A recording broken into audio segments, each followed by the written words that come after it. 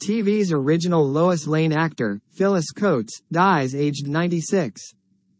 Phyllis Coates, the first actor to portray Lois Lane on television, has died. She was 96. Starred opposite George Reeves in the black and white Adventures of Superman series. Laura Press, Coates' daughter, confirmed to The Hollywood Reporter that her mother died on Wednesday, the 11th of October, from natural causes at the Motion Picture and Television Country House and Hospital in Woodland Hills, California. Coates featured as Daily Planet reporter Lois Lane in the 1951 film Superman and the Mole Men. She later reprised the role in the first season of the six-season adventure series, which ran from 1952 to 1958.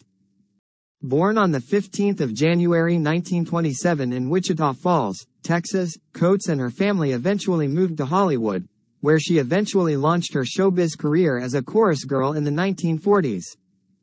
She often toured with the United States organizations, USO, entertaining the U.S. Armed Forces and their families.